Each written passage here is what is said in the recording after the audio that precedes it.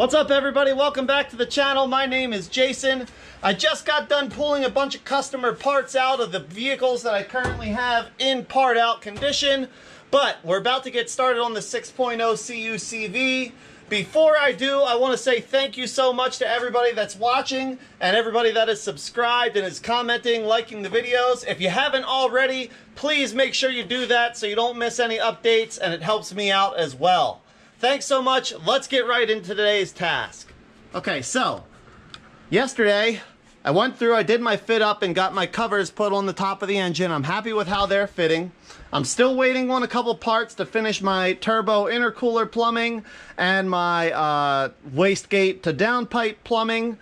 But in the meantime, I have a misfire in this thing. I actually have 3 misfires. Cylinder 3, cylinder 6, and cylinder 7 are not firing at all. I'm not quite sure why. I've done some initial diagnosis. I'm going to pull the covers off and show you what I've done so far, what I think the problem may be, and what we're going to do to try to fix it.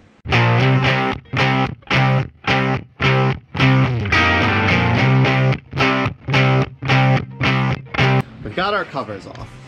Now, here's where I'm at on this thing. The truck that this engine came out of was a snowplow truck from up in Pennsylvania, so there's a lot of rust. Now, I've already done all of the quick diagnosis to isolate these misfires that I can. On cylinder number 3, for example, I started out, I verified this was the misfire by unplugging the injectors, or the coil pack, and it didn't make any difference in how the engine was running. So I knew right away that this is misfiring. I plugged that back in, I unplugged the coil pack on cylinder number 1, and it made a drastic difference in how the engine was running. So I could tell that cylinder 1 was firing, cylinder 3 was not. So I started exchanging parts. The first thing I did was swap the ignition coils. I put number 1 on cylinder 3, number 3 on cylinder 1. Didn't change anything. I still had a miss on cylinder 3. I still had good fire on cylinder 1. So then I swapped the plug wires. Same thing. 3 to 1, 1 to 3. Again, same thing. Didn't make any difference. 3 was missing, 1 was firing. So then I swapped the spark plugs. 3 to 1, 1 to 3. Again, no difference. Cylinder 1 was firing, cylinder 3 was not. So I am highly skeptical that spark is the problem. I'm 99% sure I'm getting spark in cylinder 3 when I'm supposed to be getting it. So the next thing I did was check to make sure that I had power coming to all of my injectors. In case you're not familiar with how this works, the injectors are given power, constant battery, 12 volts, when the key is turned to on. The PCM controls the injectors by completing the ground side of the circuit. So when it's time for cylinder number 3 to have fuel injected, the computer closes the circuit by giving a ground to injector number 3. It squirts and then closes really quickly, in like 0.8 milliseconds. It's super fast when you're idling. The only way I really have to test this was I used my multimeter to verify that I had 12 volt power coming to the injectors when the key is turned on, and I do. So I don't have anything that reads fast enough to see the PCM supplying that ground signal to complete the circuit and open the injector. So I don't have a good way to test that other than I had a set of injectors from another engine. I swapped an injector in there. That also did not make a difference in the running condition. Cylinder 3 was still misfiring. So then I got a little bit worried. I thought, crap, maybe I screwed something up when I lapped the valves in the head. So I pulled the spark plug out and did a compression test on all 8 cylinders, just to make sure that they're within about 5%, like they should be. And every single cylinder, 2 through 8 on the even side, 1 through 7 on the odd side, The highest compression I had was 130 psi cranking, and the lowest compression I had was 118 psi cranking. So I don't think I have a compression issue. All of my cylinders have good compression when cranking. That's not my issue. The only other thing that I can think of that could be the issue is if I have clogged injectors. And the reason I'm thinking this may be an issue is when I exchanged those injectors out on cylinder 3, I noticed some rust here in the top part of the injector where fuel comes into it. And I was able to squirt it out with brake clean, but that made me look a little closer, and you can see how rusty my steel fuel lines are here, how rusty the fuel pressure regulator is here. It's rusty on the other side as well. So I'm a little concerned that the inside of those fuel lines is also rusty. Especially because the truck this came off of had steel fuel lines run back to the fuel tank. Now it's all got AN fuel lines and brand new all the way up to these fuel rails on the engine. So I think whatever rust is in there is there from before. But that also may be what's clogging up those injectors. And why it's only cylinder 3, 6, and 7, I don't know. But it's got me thinking that I didn't undo, or shouldn't have damaged any of the control wires, the ground wires to the PCM and all my wiring stuff. I'm even more unlikely to think I did because most of the cylinders are firing well. So what I'm going to do is, I have whole nother intake manifold complete with injectors, fuel rails, the whole deal, off of another truck from the same era. I think it was actually a 2002 also. The fuel rails on that one are in much better shape. The steel lines connecting the rails are not rusty. So I think what I'm going to do is pull those parts off. I have the intake manifold sitting over here on my shelf. I'm going to pull those parts off, go through, get them as clean as I can, and then clean all 8 injectors from that one, because that engine also ran fine.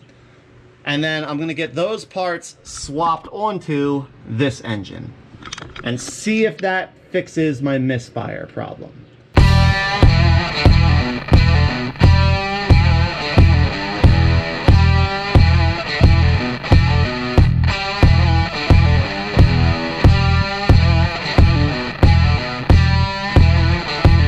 Alright everybody, so I want to get these fuel injectors clean. I've made myself a little makeshift fuel injector cleaner here. In my bucket I've got a 50-50 mix of acetone and gasoline, fresh gasoline. I've got a fuel pump out of one of the trucks I parted out, and then the fuel pump is connected to a rubber hose. The rubber hose I'm able to hose clamp onto the end of the fuel injector. So the way this works is I have one switch to apply power to the pump, and then I have another switch here to give the fuel injector ground. And I'm just switching it on and off, the spray,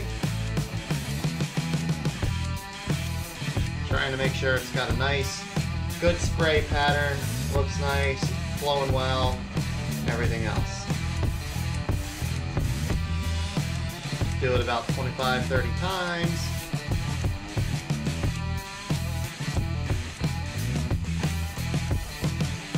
Feel like that one's going good. Turn it off. Turn it off. Turn the pump off.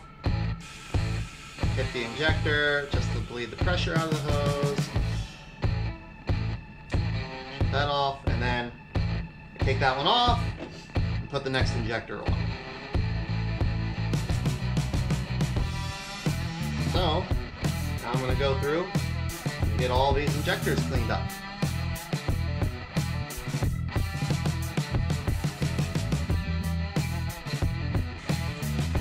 Oh, wow.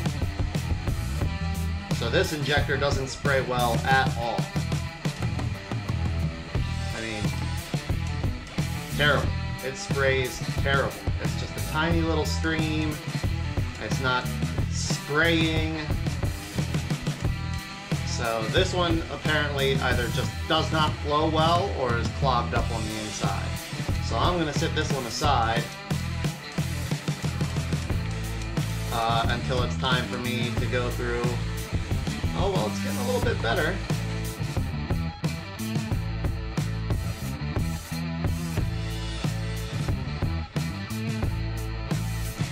Goes to show though, you know, I assumed that these injectors would be okay.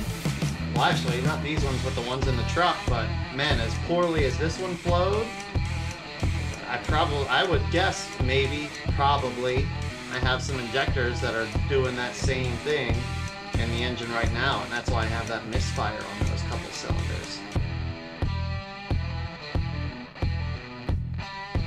There we go.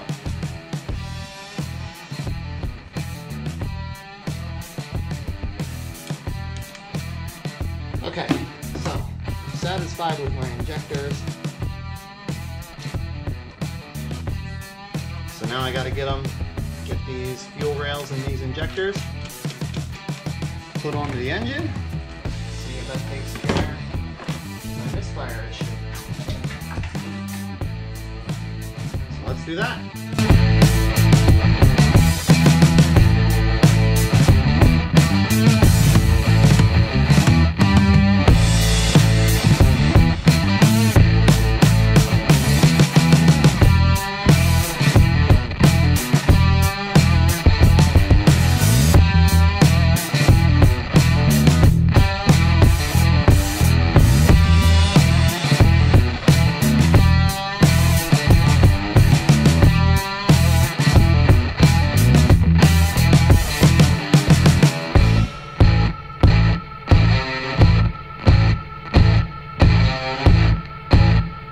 Alright everybody, so we got our fuel rails, injectors, the non-rusty ones, all installed.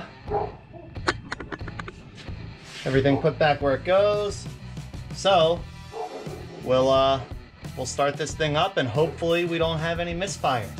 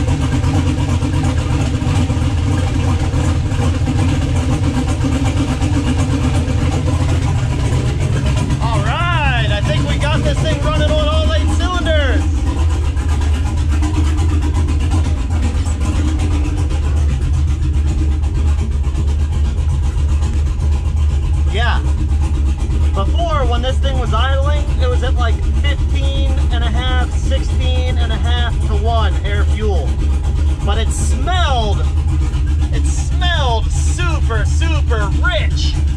But it was reading lean because those 3 cylinders were just pumping air into the exhaust. They weren't getting any fuel into them. Now that it's fueling on all 8 cylinders, look how rich we are. Super rich.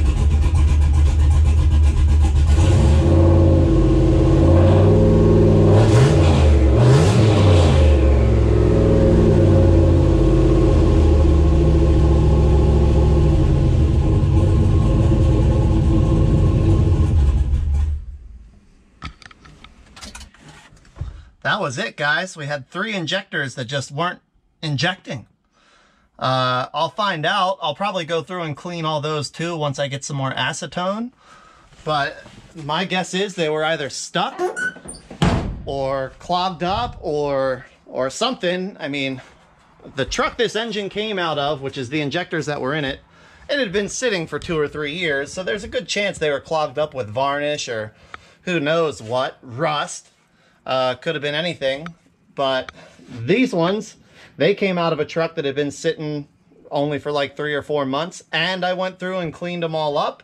So now that it's actually getting fuel to all 8 cylinders, it's firing on all 8 cylinders. So that's awesome. Now I'm actually going to be able to get these other pieces buttoned up and get this baby tuned, which is going to be awesome. All right, everybody. I'm gonna wrap it up for today, wrap it up for this video. So, we've got the engine running on all 8 cylinders now, which, believe it or not, makes a huge difference in how well it runs. I was actually able to start getting it tuned, at least the idle. It was idling pig rich once I got all 8 injectors firing the way they were supposed to be. And I mean like 11-to-1 rich. I think honestly it was almost flooding it, and that's why it didn't want to idle. So I was able to work with HP tuners a bit. I've got it idling pretty well now at idling about 750, 800 RPM and at a good AFR, about 14.5, 14.7 to 1. So I'm happy with that. Lots of progress, super excited. Thanks so much for watching. I hope you enjoyed. Probably in a future video here, I'll start getting into the tuning process. Thanks so much for watching. I hope you enjoyed. If you have anything to say, you like the project, you hate the project, you want to see X thing, you need me to tell you how I did this or that, leave it in the comments below. And if you haven't already, make sure you subscribe so you don't miss any updates. Until the next video, take care, be safe, and we'll see you soon.